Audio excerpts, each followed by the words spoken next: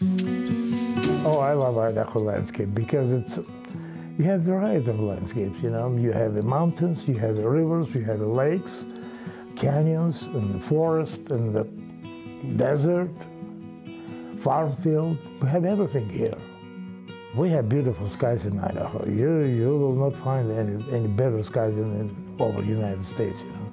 That appreciation for the outdoors, Bill Garabian gleaned from his father. I was in his studio since I was a little kid, running around, playing with the toys. He was painting outside. I was watching him, you know, and we were going to countryside. I was watching him too. That's how I fell in love with the landscapes. So I decided if I will be a painter, I'll paint only landscapes only. All right, so a couple weeks ago, we introduced you to Bill Garabian. He's an artist and owner of the Idaho Art Gallery in Meridian. We originally aired that story because he opened his gallery to guest artists, the public, to see and buy their pieces. So what's also interesting about Bill is that he was born and raised in the former Soviet Union. And as you heard, his father, a member of the Soviet Art Society. Bill moved to Twin Falls with his family in 1991 to escape what was then still the Soviet Union.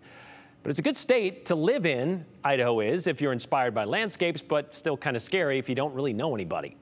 Not knowing anybody was quickly resolved, though, for Bill and his family. After that story aired, we got an email from Dennis and Mary Lynn Culp, who now live in Meridian.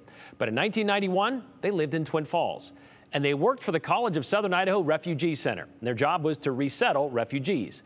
The Culps met the Garabians at the Twin Falls Airport in 1991 and helped them move into their apartment. They told us they hung out for about an hour with them that first day, and they became friends, enjoying meals and, of course, the occasional salute of vodka. The Culps moved away from Twin Falls in 1996 and lost touch with the Garabians.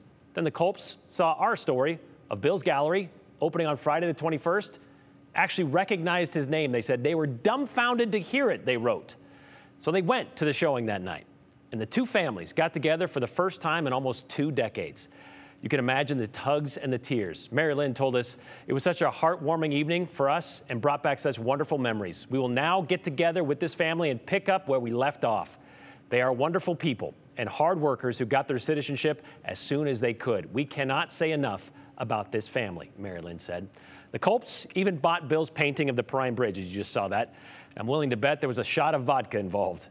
There's nothing better about doing these stories like these than learning how much it meant or it means to bridge the gap lost to all those years, to bring these folks back together, which is why we want to thank you for sharing your story with us.